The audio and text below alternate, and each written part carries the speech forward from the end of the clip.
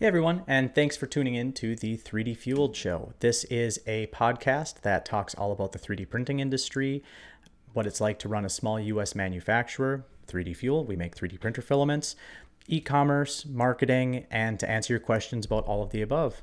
So on this week's episode, first we're going to dive into the news. We have a couple stories. One is that the Snapmaker U1 Kickstarter campaign has wrapped up. The WASP a company called WASP has launched the CUBO HDP with RIGENERA support for on-site plastic recycling. And then we'll dive into some 3D-Fuel happenings. We'll wrap up 3D Printopia. We were there just last weekend, talk about what we experienced there at the show. We'll talk about our production capacity improvements. We'll talk about our wine quality improvements, and then we'll also talk about the Pro PCTG pricing survey that we sent out, and that you still have a chance to, to take part in and kind of influence the future path of 3D-Fuel. At the very end, we'll talk about any questions that were left on the previous week's show, and from there, we'll go ahead and wrap up. So let's go ahead and dive into the news. First up, of course, is the Snapmaker U1 becoming the most funded 3D printer in Kickstarter history, which is really saying something. So this particular story comes to us via 3dprintingindustry.com. Snapmaker, it is a Chinese manufacturer of desktop digital fabrication tools that was founded in 2016. If you're not familiar with what the U1 is, it's been posted all over social media. It's been talked about in the 3D printing news industry for quite a while. They were teasing this printer for quite some time. It is a tool changer 3D printer, but not only that, it is an inexpensive tool changer 3D printer. We're talking sub $1,000. A lot of other tool changer 3D printers that are of this type of capability, they're in the $3,000, $4,000, $5,000, $6,000 price range or higher. So why tool changers? Why would you want to go with a tool changer versus something like the Bambu Lab AMS? Well, when you're going from one color to another color on something like the Bambu Lab AMS, you have to purge out the material because it's all flowing through the same nozzle. So since it's flowing through the same nozzle, you have to purge out the previous color to make sure that when you start printing with the second color, that you don't have any color contamination and that it has the full strength of that second color. To purge this out takes not only time because you have to be pushing the filament through, but it also adds quite a bit of waste. So this is why you will see people doing multicolor 3D printing sometimes, and the amount of waste that's generated is more than the amount of material that's used on the 3D printed model itself. So by using a tool changer system, only one material goes through one nozzle. So there's still going to be a little bit of priming that you have to do when you first start printing with that new tool head, but you don't have to take the time or have the material waste from purging out that previous color or previous material from the nozzle. This also will let you more easily 3D print with materials that aren't really compatible inside of the same nozzle. A good example is using PLA as a support structure for something like PETG or PCTG. Because PETG and PCTG are more viscous than PLA, you're not able to print with PCTG or PETG after you have PLA go through the nozzle unless you purge out a ton of material.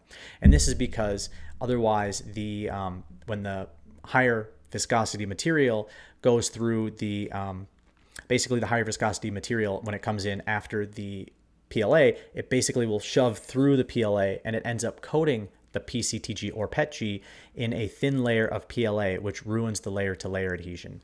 But by having a multi-tool head system, now you don't have to worry about that cross-contamination on the inside of the nozzle of your 3D printer.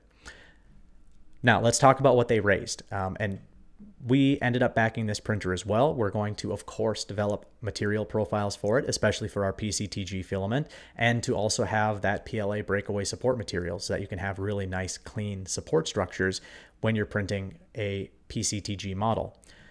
They've raised $20,161,265 from 20,206 backers worldwide when their campaign ended on September 30th.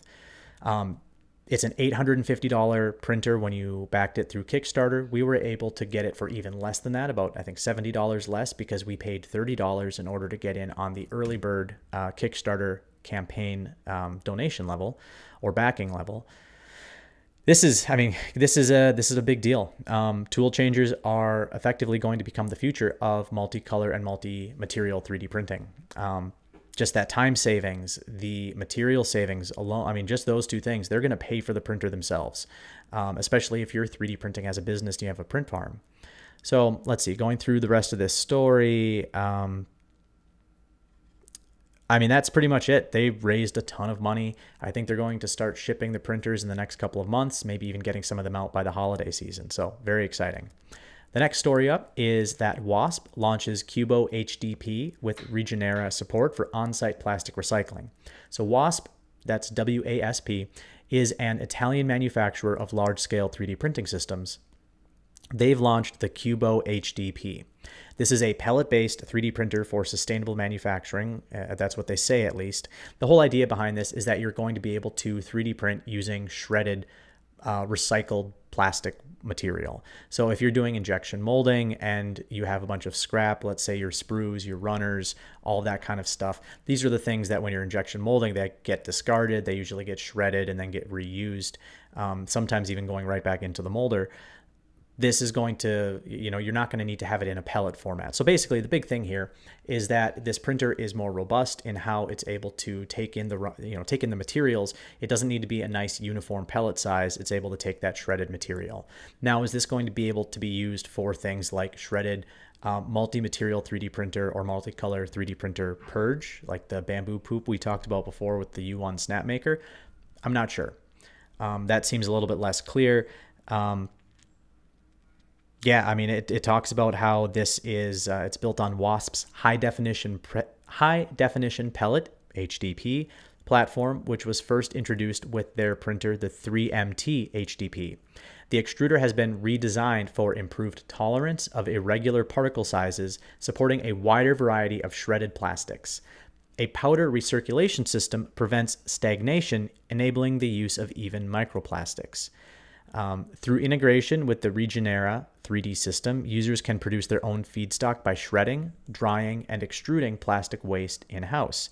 This makes it possible to close the loop on materials and cut costs by reusing production scraps or locally sourced recycled plastics. So this could be a very interesting use and application of, let's say you're working with a local plastics recycler, and in some cases they're just happy that someone wants to take that shredded plastic, take those shredded milk bottles off your hands. And now maybe you could be 3D printing something like furniture out of this material. So it's really helping to eliminate the other processing steps that otherwise would need to be part of this kind of that whole circular economy, or not economy, but circular ecosystem of plastics to recycling to then new 3D printed part. So those are the two pieces of news. I wanted to cover more of the 3D-Fuel side of things this week. So we just returned from 3D Printopia, which was held in Bel Air, Maryland. This is the event that used to be called the East Coast Rep Rap Fest. We've been attending it not every single year, but most years since 2019. I believe 2019 was the first year that it was either 2018 or 2019 was the first year that we attended, and then we've exhibited as well. I know that they had a break there because of COVID, and then I started exhibiting again last fall when I got 3D-Fuel moved back up to Fargo, North Dakota. So this has been a great show. It's one of the better organized end user or hobbyist shows out there. I've always been very happy with how this show has gone and how it's turned out. And this year was no exception. This was the last year that it's held in Bel Air, Maryland. Next year, it's going to be moving to Philadelphia, Pennsylvania. I'm personally looking forward to that because it's going to be a lot easier to travel to it.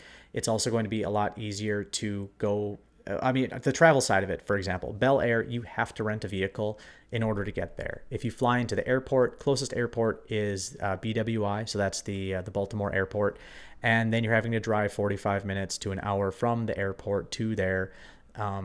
There's not a ton of hotel options around there, so you're also needing to have lodging further away. So really looking forward to it being in Philadelphia. I'm trying to think of what some of my favorite things at the show were. It's always just good talking with people. We had a lot of customers that came up that have been using our product. They talked about how much they loved using PCTG, how much they loved the color selection. And for people that are new to PCTG, one of the biggest draws in were the Toolbox colors. So we had 3D printed some toolboxes. We got these design files off of Maker World, printed them in the in their appropriate colors that we have. So for example, the Toolbox teal, the Toolbox green, and that really drew a lot of people in and got them asking really good questions about PCTG. One of the other things that we had, it was a kind of a squishing demo where you could be grabbing a 3D printed vase mode part and squeezing it to see how flexible PCTG can be. There were a lot of people that really enjoyed seeing that, and they have some really good ideas for applications. So 3D Printopia was a great show. I also really like being able to talk with other filament manufacturers. I know I talked to the team at Printopia and at Polar Filament and at New Makers, and just talking about, in some cases, commiserating about some of our shared challenges in running a filament manufacturing company. We all kind of have our own niche. We all kind of have our own thing we focus on and try and specialize in. And so just some really good conversations happening there. So moving into production, we have our production capacity is going to be growing. Our electrician is finally able to come in and get our new production lines hooked up. So that should be starting next week. And so we're excited to be able to, up to this point, we've been 100% sold out on our production capacity. So one thing that customers have been asking over and over and over again has been like, hey, John, love your materials, love what you're doing, but what can you do about the price? And I guess before I dive into that part of things, we've also been improving things just with our existing production capacity. So we've installed new winder hardware on our lines, and so we're able to get more perfect winds, basically perfect winds on every single spool. We're really excited about that. We were able to get it occasionally before, but we didn't have as much control over where the filament was being placed on the spool. This new winder is fantastic. We're also improving some things even with diameter consistency, because this new winder is able to maintain a more even tension on the filament line. So better diameter consistency, even though we already were really good on the diameter consistency. This just smooths out some of those spikes that we would have every once in a while. So our scrap rate has improved. And we have better wine quality, which, not that our wines before really caused any print problems, but we get it. Like, these look a lot better. There's a higher perceived value of what this filament is. And when we're competing against Chinese or low-cost filament manufacturers, and they have wines that are near perfect or perfect, we've got to be at least up to snuff, if not better. So all of that feeds into pricing. So Pro PCTG, we are going to be able to bring the price down. And I sent out a survey to everyone on our email list, and I posted this on our social channels, asking, how do you want us to be implementing these price reductions, like these price improvements? Because we want to be able to pass along these savings to you guys. Not only are we adding capacity, but we're also becoming more efficient, and we've been able to get some of our costs down on some of our raw materials. Now that we're at a larger scale, we've been able to get better pricing considerations from our vendors, which has been really good. And like I said, we want to pass that along to you. We want 3D-Fuel materials to become not just the filament that you use for your final projects. We want to become more of your daily driver 3D printing material, whether that's PCTG, whether that is our Tough Pro PLA Plus, or whether that's our standard PLA Plus. So our first step in this is PCTG. So two ways that we're looking at reducing the price. One is to have a lower everyday price, which is going to be more consistent.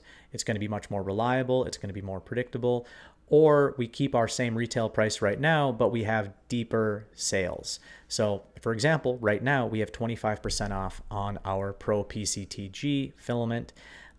We want to be, honestly, we're getting ahead of Prime Day. We want to make sure that we have, we've offered savings to you before you go spend your money with Amazon, even if it is for our products. And that's an example of a really deep price cut, but we wouldn't be able to share how often that's going to be happening. We wouldn't be able to tell you, hey, this is when this sale is going to be happening. It would really be more dependent on, hey, when have we got an overstock on our inventory, and then we would run a sale then. So, I mean, I'm leaning more toward the other option of having just a lower, consistent, everyday price. But then that does mean that we'll be having less frequent and less sharp, less dramatic sale prices that happen when we do have, when we do have sales, because we want to make sure we're being consistent. So I'm going to have a link to that survey down in the video description. If you wouldn't mind answering that, I would really appreciate it. We want to make sure that we're listening to you and that we're providing you what you are looking for in our 3D-Fuel filament. And as part of that survey, there's also just an open field where you can write anything that you want. So that's kind of the, hey, if you have any notes for us, if there's anything that you're looking for, if there's anything else that you'd like us to do. And then there's also a price target question. What is Pro PCTG worth to you? What is the price point where you start using this more on a daily basis? I'm not saying that we're going to be able to always achieve that, but we want to at least know, hey, what is this worth to you? And we can try and figure out what we can do so that we're a good fit for your 3D printing needs. Please bear in mind, we need to make a profit. We do need to make sure that we can continue adding production capacity, that we can continue adding new product lines, and that we are, to make sure that we're going to be here for the long haul. We don't want you to start using a material from us and then 2 years down the road, we're not here anymore, and then you've got to try and source new vendors all over again. We don't want to be doing that. So that's what's going on in 3D-Fuel. I hope to have more information to share on that next week. And I also hope to have a little bit more of an interesting backdrop. I'm in the midst of moving, so this is kind of a temporary setup in terms of how this is laid out. My sound quality is probably a little more echoey, but at least it's looking like I'm staying in focus a little bit better, so that should be good there. We do have a question section, but there really was only 1 or 2 questions on last week's episode, so there's not going to be a ton to talk about here, but let's go ahead and pull those up anyway. So let's see, scrolling. Okay, so only 3 comments. One of them was talking about, woot, focus nailed, love to see the improvements and covering lots of things. I would have to go track down articles to find out about. Thanks for correlating all of this. Looking forward to the continuous updates. Thank you, Specialized with Spooner. And then the only other comment on here is from Ryan S600. What are your plans with future colors? Is your new production line going to help with that?